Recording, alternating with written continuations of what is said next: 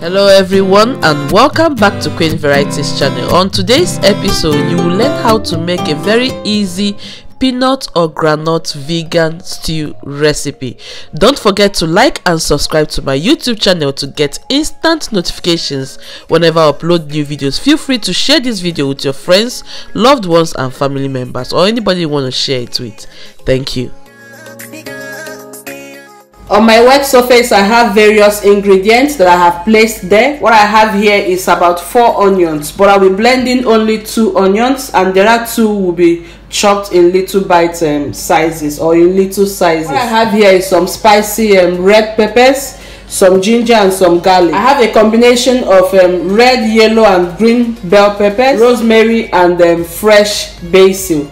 Here I have a tin of fresh tomato. That's fresh tomato tin.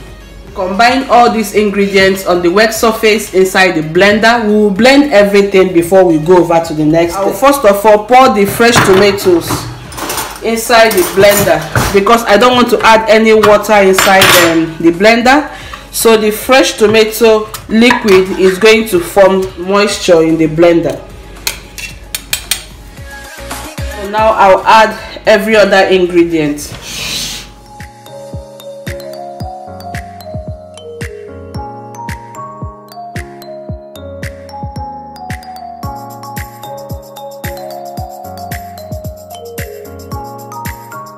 So I'll cover the blender and then blend these ingredients.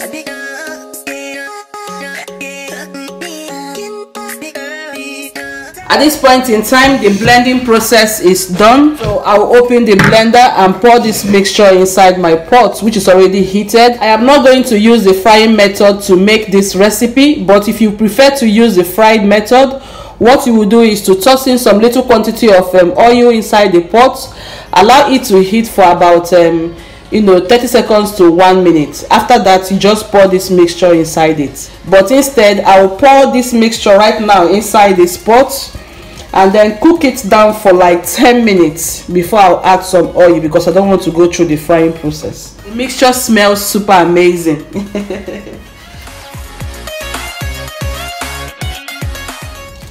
Stir the pot to mix well and then cover it to cook down for 10 to 15 good minutes. Make sure you stir the pot within the cooking process because I'll be stirring off camera. Guys, I am roasting some groundnuts in my oven. All I did was to sprinkle in some little quantity of water at the surface of the groundnut and then sprinkle some little salt on it. And here in my oven I am roasting the groundnut to develop that nutty flavor. If you have a roasted groundnut already, then you don't need to do this step because this groundnut is fresh. That is why I am going through this approach. I'll be roasting this for about 20 to 25 minutes until the groundnut develops brownish appearance. Make sure you roast it with 150 degrees Celsius of your oven settings. So I will do that until the groundnut is ready, then I will set it out. You can also use peanut butter as substitute. 10 to 15 minutes later, guys, and you can notice that the sauce is completely dry. Can you guys see this? This is what we really want. So what we are going to do now is to add our vegetable oil inside the pot. So remember, what we are making is peanut stew. You don't need too much quantity of oil. So I've taken my measuring cup because this is half cup of oil. So I'll just add half cup of oil. Then you mix everything. What I have here is some cubes. Use any vegan or vegetable cube of your choice. So I'm breaking in some cube inside the pot. Here is my spices. And guys, we are cooking on medium heat, so please be very careful. Cook your sauce or this stew on a very medium heat to prevent it from burning. So here I have various spices. If you're going to use this sauce to eat soup, then please don't add the spices right now. So what I have here is a combination of paprika, ground white pepper, black pepper, some thyme, some curry powder, some cumin, and also some coriander. I'm using about 2 ml of all the spices I just mentioned right now. So you stir the pot to combine very well, or to combine effectively. We'll just cover this pot for 5 minutes so that everything will cook very well or fry well. Here guys, my groundnut is out from the oven, and this is the appearance we have at this point in time, like a roasted groundnut. So here is my groundnut inside the blender with some little quantity of water inside it. This is warm water guys, so please make sure that your groundnut gets very cold, or at least warm, before you add it into the blender. So now I'm going to blend it up. 5 minutes later guys, you can notice that the sauce is perfectly ready. We are cooking on medium to low heat. So now I'm going to introduce the groundnuts inside the sauce. Remember, I have not yet added salt inside this sauce. That's because I sprinkled in a little bit of salt in the groundnut. So until the groundnut cooks very well, I wouldn't be introducing salt until later, maybe the last ingredient that will come in. Here is the blended groundnut. Now it's time to bring it into the pot. And I have placed some water on the heat. I don't know if you can see that pot right there. Yes, I'm boiling some quantity of hot water. So I'm going to introduce that water inside the pot. Cooking your groundnut is the same thing like when you're cooking egusi. So you don't need to use cold water to do that. The water boils, I'll add some quantity of hot water inside this pot. So first of all, before I add the water, I'm using the water to rinse my blender before I pour some water in the pot. Quantity of water you toss in your sauce depends on how you want your sauce to turn out. So I'll just pour in some quantity of hot water right now inside the pot. So as the stew cooks, it's going to thicken up once again. So you have to add, depending on how you want the thickness of your stew to come out. And we are going to cook on medium to low heat continuously guys, because you don't want this to burn. It tastes really nice, very nutty. So I've added a reasonable quantity of water in the pot. You see how the consistency is looking. Not added salt yet. I want the natural taste of the groundnut to release itself fully before we add salt. So we are going to cook this for almost 20 good minutes, because you have to really cook your groundnut very well, otherwise your stomach is going to run. I'll be stirring this pot outside the camera, so please make sure you stir your pot within that 20 minutes. Stir continuously.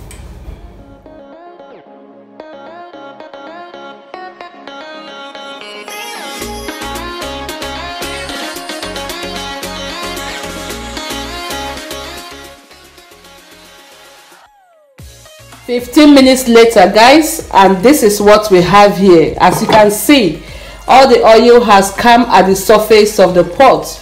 Remember, I told you we are going to cook this groundnut for 20 minutes, but right now I'm opening the pot because I want to refresh the recipe before the end of the 5 minutes that we have remaining, so that the vegetables I will add right now is going to simmer for extra 5 minutes. So as you can see, all our oil has come at the surface of the stew. So this is what you should be having after 15 good minutes of cooking this sauce on low heat. What I'll do now is to stir the pot to combine well. Remember, we have not yet added some salt in this stew.